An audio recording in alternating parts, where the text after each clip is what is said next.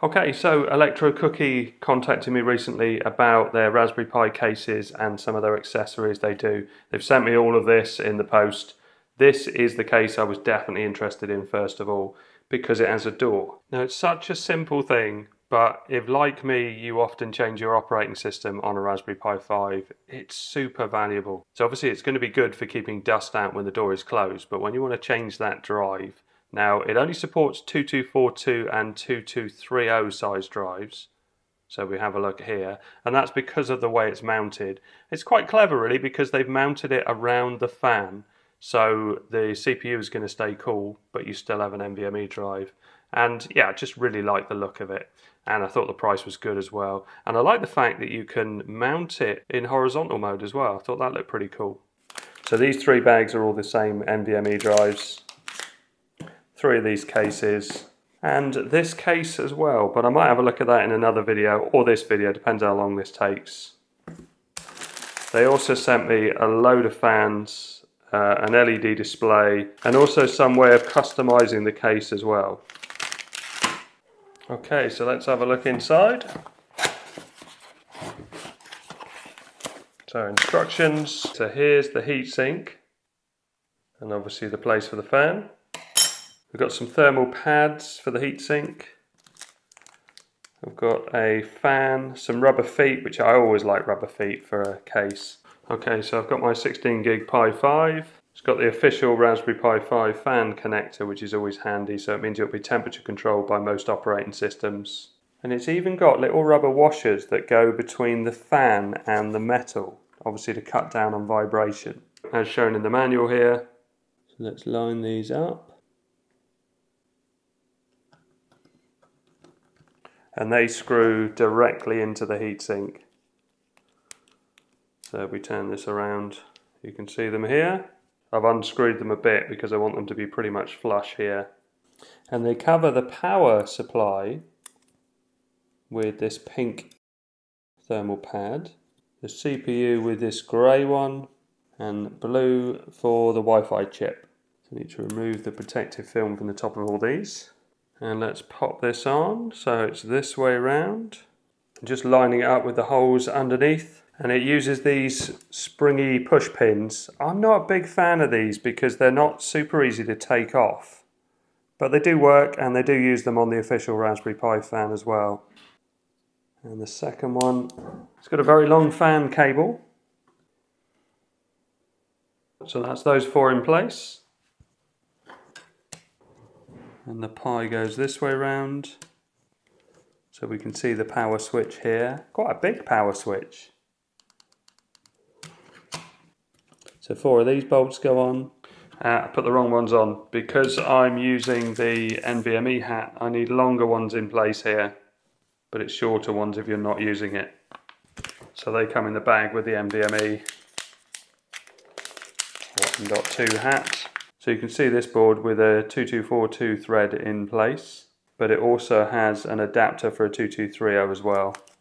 And this is where we get the longer standoffs from, which are actually easier to fit. PCIe cable needs to go in place now.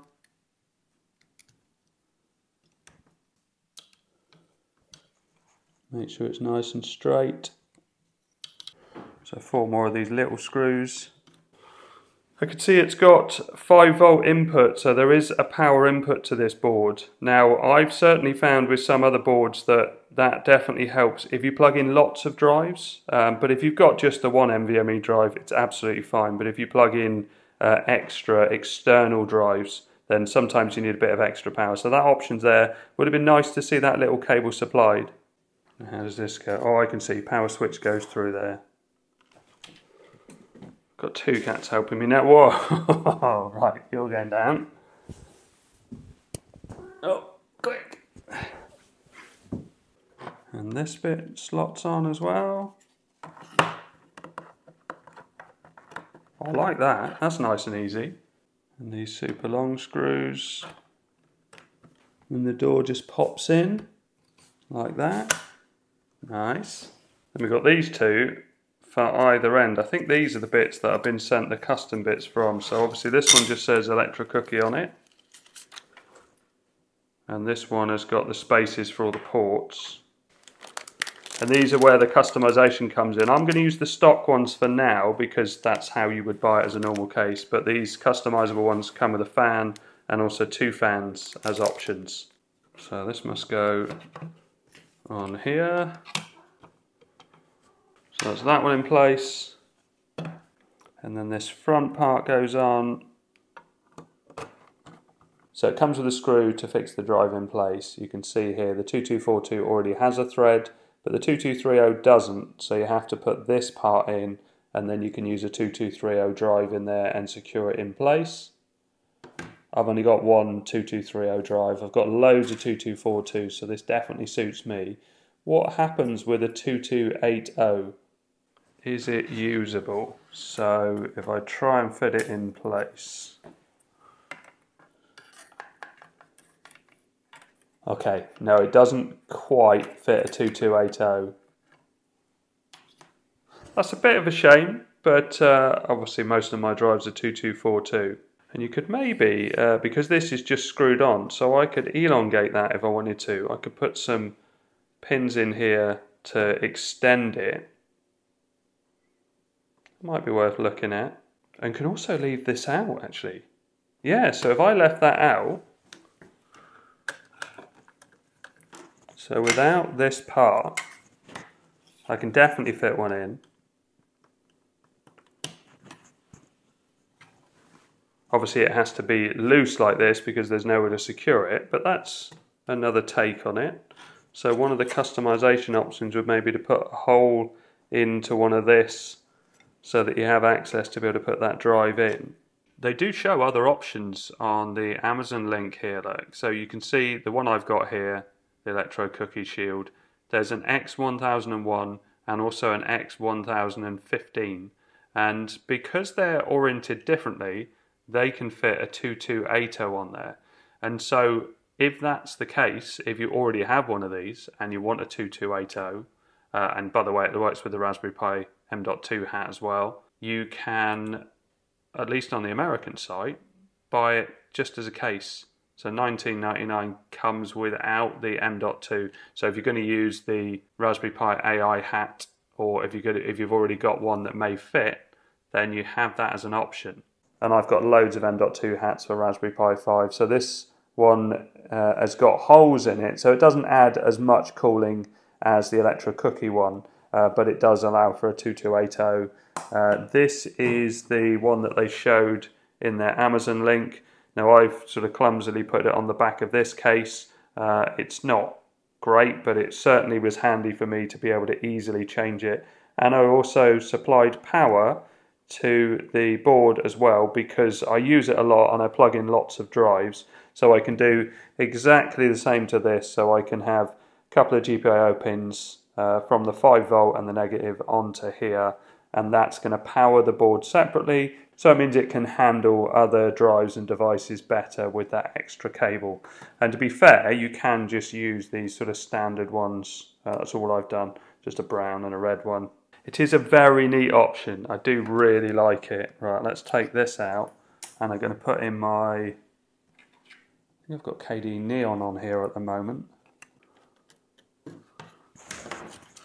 And I can put this one back on now. So that's all back together. Now in the pictures, they show it with feet on the base, but that does mean that you have to pick it right up to get access to the SD card slot. So I think I'm more likely to mount it this way around. But they've done something clever when it's mounted like this. So you can see the ports are on the top in this orientation, and also things like the power in and the HDMI are here. GPIO access, if you took this out, would be there.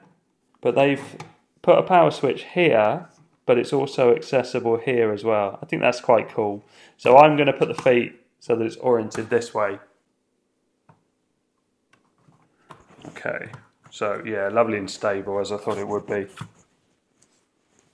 So that's the one for me. SD card slot on this side, got the ports on this side, and the power in and the HDMI's on the back. That actually works really well. So I can put my nail in here to open this door, and then I've got access to my drive. Cooling wise, you can see that the fan is going to be taking air away. I mean, I guess you could use it either way round, but it's also got a vent on the back here and also on the side, so there's plenty of cooling there.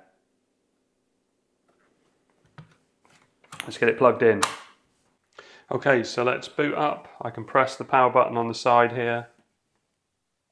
The light comes on.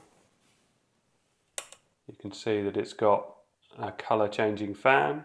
So that's booting KDE Neon, which I wasn't sure if it would work on a 16 gig Raspberry Pi. Right, let's just log in. Now KDE Neon looks really nice, but it was a bit of an experiment and isn't that great in performance on the Raspberry Pi 5. So what I'm going to do is write KDE Plasma, my version, to it. So to do that, I'm going to shut this down. And I've got this drive which has got my version of KDE Plasma on it, but I'm going to write that to the NVMe drive that's in there. So let's see if it USB boots. So if I plug in this, and there we go. So now if I start up by pressing the power button and start tapping the spacebar, or you can hold, yeah, that gives me the boot menu. So I can pick number 4 for USB. So that'll be booting from this drive, but I want to write the operating system to the drive that's already in there. Yep, that's booted my version, so let's log in. And let's call up Imager, choose OS, use custom, and KDE 5, choose storage. So that's the 128 gig drive that's inside the Pi case. It even says 2242 on there. So let's hit next, no, and yes. Pop the password in and come back when that's all done. Okay, that's finished. So now I can shut this down. Remove the USB drive, so it's just going to boot from the NVMe that's been newly written, and then switch on. And that's detected the NVMe drive and it's all booting up. It does a double boot because it's first time for a new OS. And now we can log in. So that's definitely written the OS, no problem at all. And if I launch pSensor, and also if I call up the documents folder, because I've got a stress test in here. So if you download this operating system, all of this is always included. So under KDE, yeah, Sysbench here. And Sysbench is already installed. So let's copy that. Let's open a terminal with Control-Alt-T and then paste that in. And let it do its thing. See if we can get that fan moving fast. Right, so where's pSensor? That's here. Let's pop it down here. So at the moment, 53 degrees on the CPU. So the hottest we've got is 56 here. And the fan is running only at 2000 RPM, so very slow. So it's getting a bit hotter, 58. And if I call up HTOP as well, we can see what the CPU is doing. So we're running at 100% at the moment on the CPU. So the fan has doubled its speed, around about 4000 RPM. I can hear it, but it's very quiet. Those rubber feet and also those rubber spacers are probably going to make quite a difference, because you're not mounting it on hard plastic or metal. I quite like the idea of that. And I'm about a foot away from the fan running at 4000 RPM. And I can just about hear it. It's very quiet in here, right? Let's run another speed test, because that's finished. So it's good to start from it already being warm. So back up to 100% on the CPU, all 4 cores. It's still only got 63 degrees, so it's really not heating up very much at all, even though it's maxed out. Okay, that's finished. I'm immediately going to do another test. So keep the pressure on.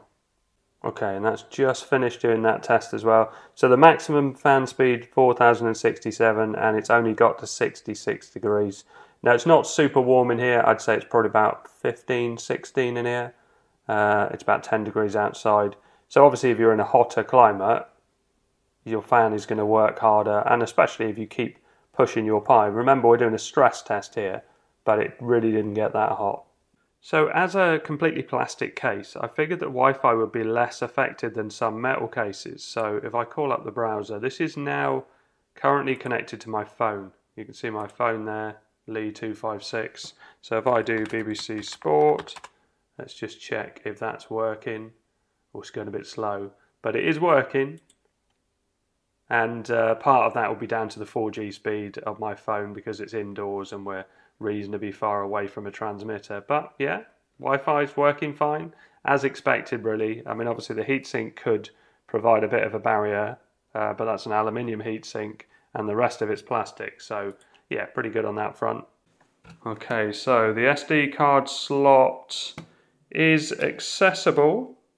Yeah, easy enough to get the SD card in. To get it out, you do need to use your nail to be able to lever it out, but that is better than some. Now, I have enough cooling already, but I figured I might as well fit this fan on to see how it looks. So let's take this off. And let's have a look at this. So it's going to be inside the case. We've got a bit of a cutout there for the fan. Oh yeah, that's fine. So let's just drop that down in there. And because I've got a door, I can locate the GPIO pins. Actually, I prefer the look of this already. It looks like a hi-fi speaker, so this looks like the base cone and a square or rectangular tweeter. So now I can flip this open and I can get access to the GPIO pins. So I don't even need this extra cooling really in my climate, but if I add on the 3 volt, which is the, must be this way around. So the 3 volt and the negative, so I'm going to put those two on. Okay, so those are in place, so 3 volt and negative. Plenty of room to move it out the way of the NVMe drive. And if I plug it in. Okay, so thanks very much to ElectroCookie for sending me this to test. I really like the door. I've been asking for that on a Raspberry Pi 5 case for quite some time. It's a really good design. The cooling is nice and quiet. Everything is really accessible as well. There'll be links to everything I've shown in the description, and I'll review this in a separate video. Okay, so I hope all this helps. Thanks very much for watching. Please like and subscribe.